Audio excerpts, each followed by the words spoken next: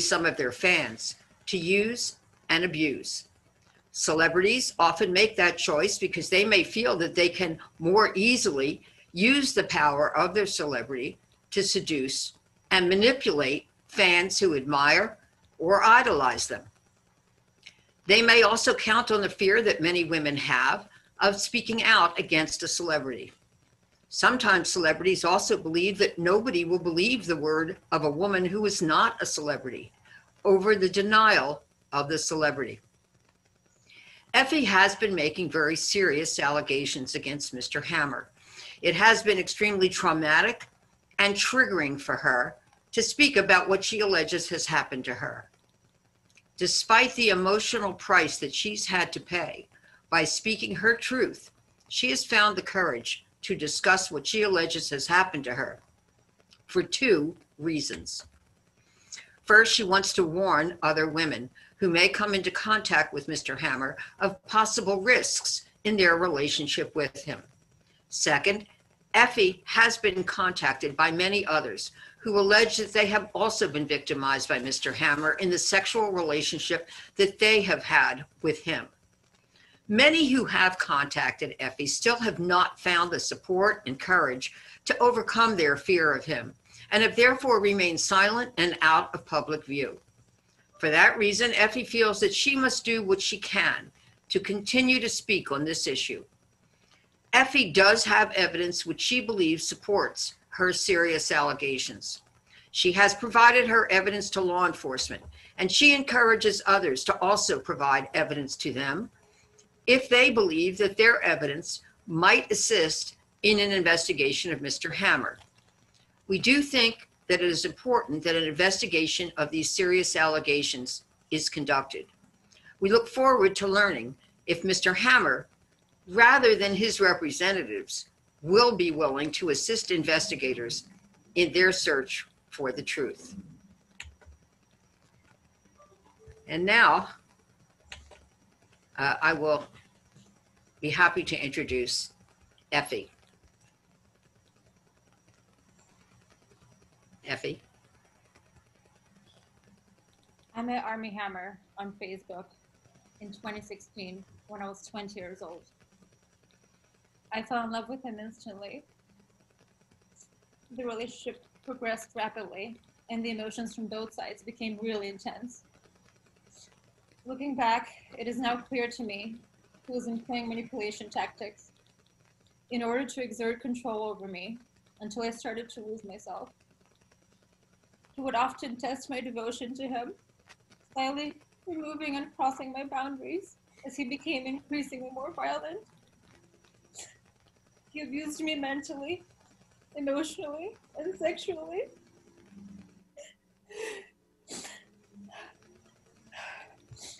On April 24th, 2017, Armie Hammer violently raped me for over 4 hours in Los Angeles, during which he repeatedly slapped my head against a wall, bruising my face. He also committed other acts of violence against me, to which I did not consent. For example, he beat my feet with a crop, so they would hurt with every step I took for the next week. During those 4 hours, I tried to get away, but he wouldn't let me. I thought that he was going to kill me. He then left with no concern for my well-being. I was completely in shock, and I couldn't believe this one I loved did that to me. I tried so hard to justify his actions, even to the point of responding to him in a way that did not reflect my true feelings. During and since this attack, I have lived in fear of him, and for a long time, I tried to dismiss his actions towards me as a twisted form of love. Now that he no longer has any power over me, I have come to understand that the immense mental hold he held over me was incredibly damaging on many levels. His abuse traumatized me to the point where for months, I was unable to stop crying. I couldn't sleep or I'd have night terrors. I was constantly emotionally distressed and I lost interest in living. I couldn't comprehend and overcome what he had done to me. Over the years since the assault, on many occasions, the invasive flashbacks were so excruciating that they made me feel there was no way out but to take my own life. I just wanted the pain to stop. My hope in speaking out about the abuse endured at the hands of Armie Hammer is that he will be held accountable. I feel immense guilt for not speaking out sooner because I feel that I might have been able to save others from becoming victims. By speaking out today, I hope to prevent others from falling victim to him in the future. I want other survivors of sexual assault around the world to feel empowered and know that they are heard, believed, understood, and loved. Thank you, Effie. Thank you very much. And we'll be showing a photo now of Armie Hammer and Effie together.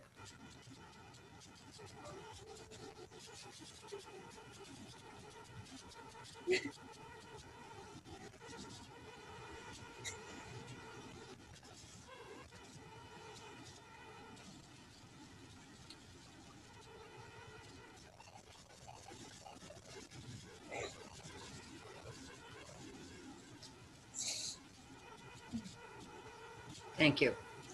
And we are now going to take questions, or at least I'll take some questions. So if you want to just hit the Q&A, type in your question. I will read the question if there are any. And then I will attempt to answer the question. The first question is, if you can have the spelling of her name, and it's just Effie for now. We're not providing her full legal name. Next question is, are there photos of Effie after the abuse?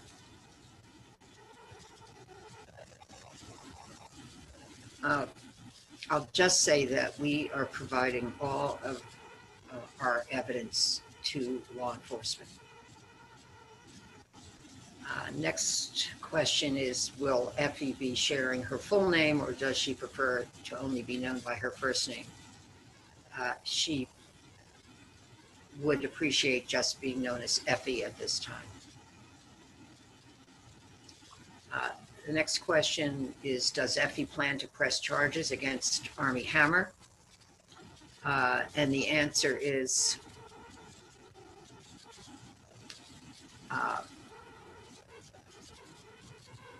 Effie is providing what she thinks might be relevant to law enforcement, and then it is for law enforcement and the prosecutor to decide if there is sufficient evidence to pursue it. But I will only say that Effie has the courage, to cooperate in any investigation that may be taking place. Next question is, did she file a police report? We're not commenting on that at this time, but thank you for the question. The next question is, how did Effie and Armie meet? First contact was on Facebook. Next question is, will you be filing a lawsuit? We have no plans to do that at this time. Next question is, are you reporting this to LAPD?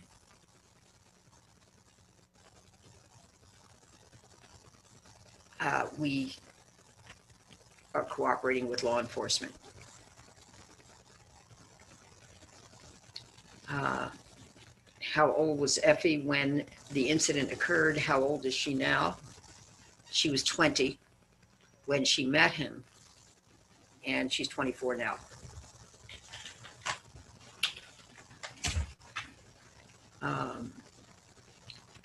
When was her last interaction with Armie? And the answer is in 2020. When we say interaction, I'm including any communications that might have been electronic.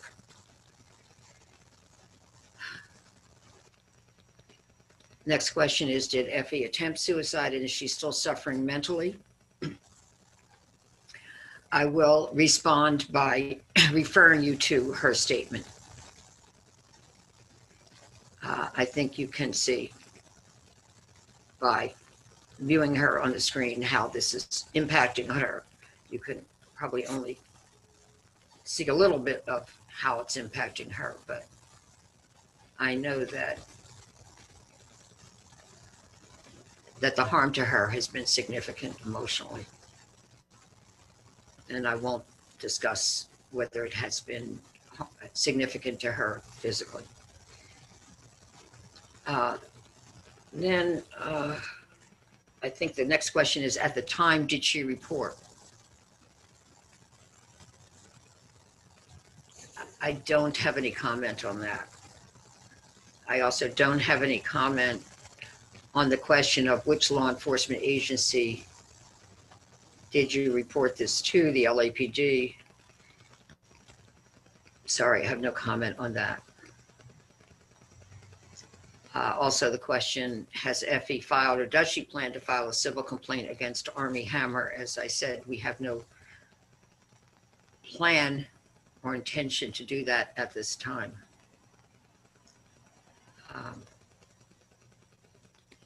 Then I don't also have a comment on what year was the attack that Effie described.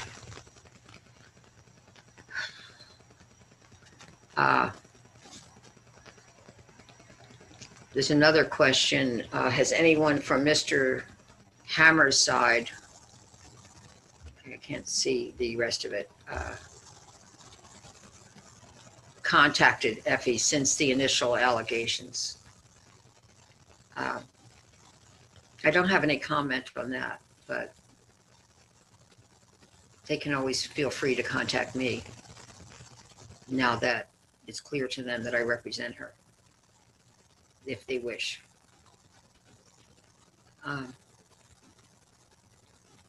Next question is, did Effie confide in anyone at the time of the incident? All these questions have to do with evidence, and these are questions that if law enforcement has a question about and would like to ask any of these questions, Effie's certainly willing to answer them. But she's not willing to answer them today. The next question is, were there other venues or locations where incidents occurred outside of California? We have no comment in answer to that question, but the incident that Effie described, she alleges took place in Los Angeles.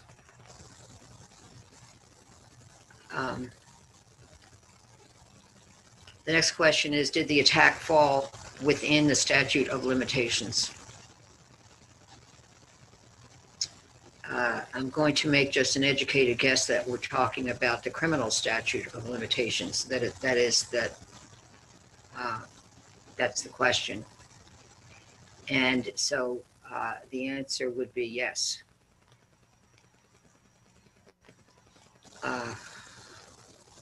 Next question is, when did she end her relationship with Mr. Hammer? The relationship no longer exists. It was at an end for any communication in 2020.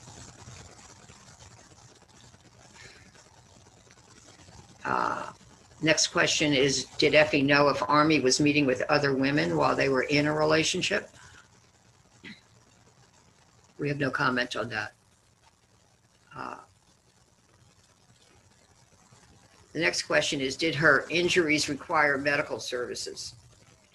I have no comment in answer to that, except to say there are photos of some of her visible injuries.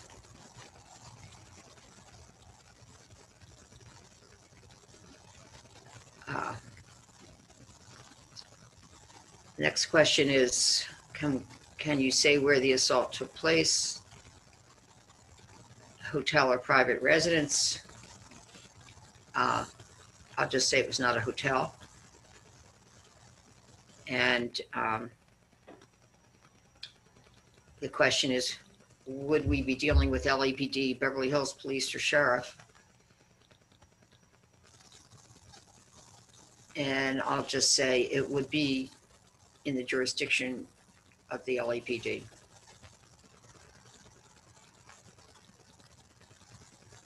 Next question is Effie behind the House of Effie social media account that first surfaced claims against Hammer? I have no comment on that. I think that's all the questions, unless anyone has any more. Let's see. Oh, the next question is, have police opened an investigation? With all due respect, I think that LAPD would be the best ones to answer that question if they choose to answer that question.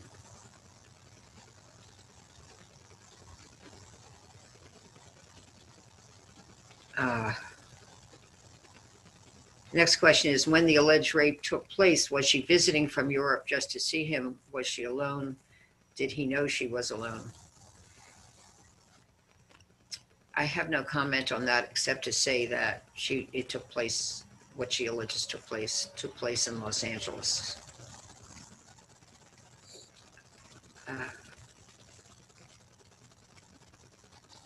Regarding the photo that we shared, the question is, when was the photo taken? It was taken prior to the incident that she alleges.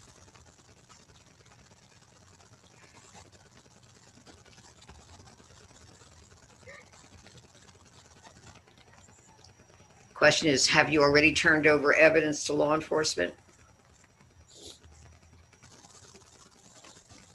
We have turned over evidence to law enforcement. Where does she live now? The answer is in Europe.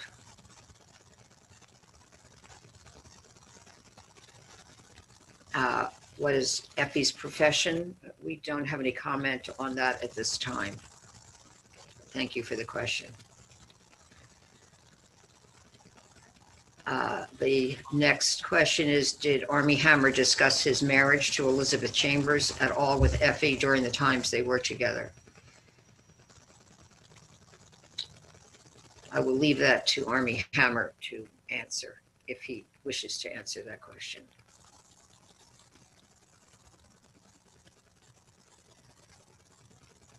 I will just say that I know that Effie's heart goes out to Elizabeth Chambers.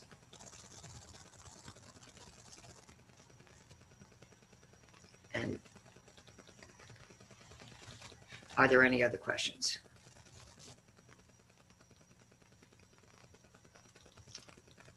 Let's see. I think that's what we have for today. And we thank you very much for joining us today. As I indicated, we will be sending further information to everyone who has registered for the press conference. And there will be no need to ask us for anything, because we will automatically send our statements, the photo, and the recording to everyone, and that will happen within the next hour. So thank you very much. We appreciate your not contacting Effie directly. If you have communication information for her, please do not contact her. Contact me instead. We would very much appreciate that, because we want to take that burden off of Effie. So thanks everybody for coming, Stay safe. Bye-bye.